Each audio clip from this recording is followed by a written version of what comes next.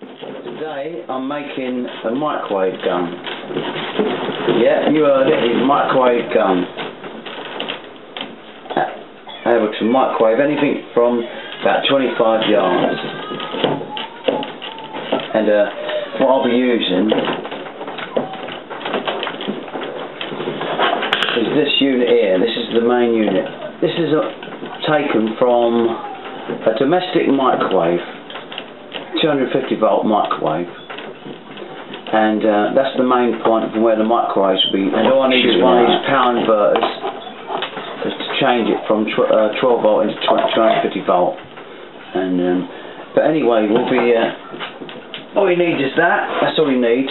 So all you need is one microwave unit taken out of any domestic microwave.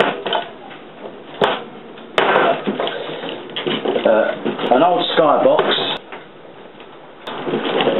just a few bits and pieces from that,